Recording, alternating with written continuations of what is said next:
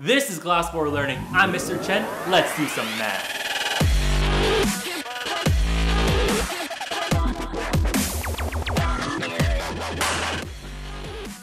Here are the problems for today. I want you to pause the video and try them out yourself first. Then press play so you can check your work and your answers with me.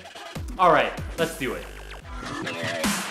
Alright, for number 16, I have 8 plus 4a plus 6.2 minus 9a. The first thing you want to do is combine like terms. I have 8 here and I have 6.2, so if I combine all the numbers together, I'm going to get 8 plus 6, that's going to be 14.2. And then I have 4a's here, and then I have minus 9a's. We know that we're going to get a negative answer. 4a minus 9a, that's going to be minus or negative 5a. And guess what? That's your answer if you didn't write it like that. If you wrote it as negative 5a plus 14.2, that's okay too because of the commutative property. So both of these are the answers. For number 18, you have 4 times the quantity b minus 6, and then you're going to add 19 to it. First thing you're going to do is you're going to distribute. That's right, you have b minus 6, but you have quadruple that. That means times 4. I'm going to multiply 4 times b, or distribute 4 to b. That's going to be 4b. And then 4 times negative 6, that's going to be negative 24. Drop down the 19. Now I can combine like terms. I see that there's negative 24 here, and there's positive 19 here.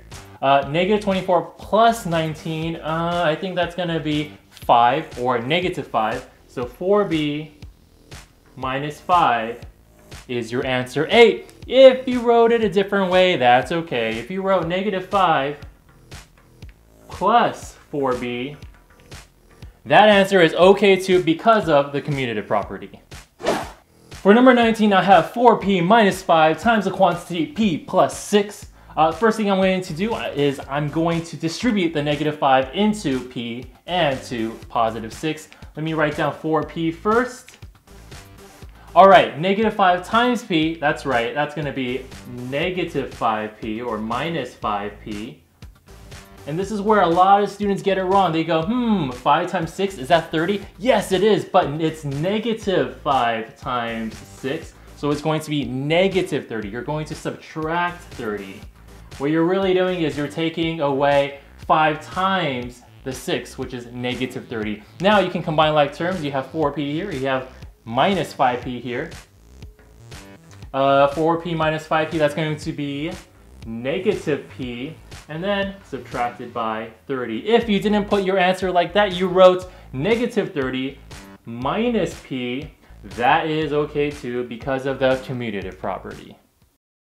If you thought this tutorial was helpful, make sure you like the video and subscribe to my channel so you can get the latest updates. Until then, I'll see you guys next time.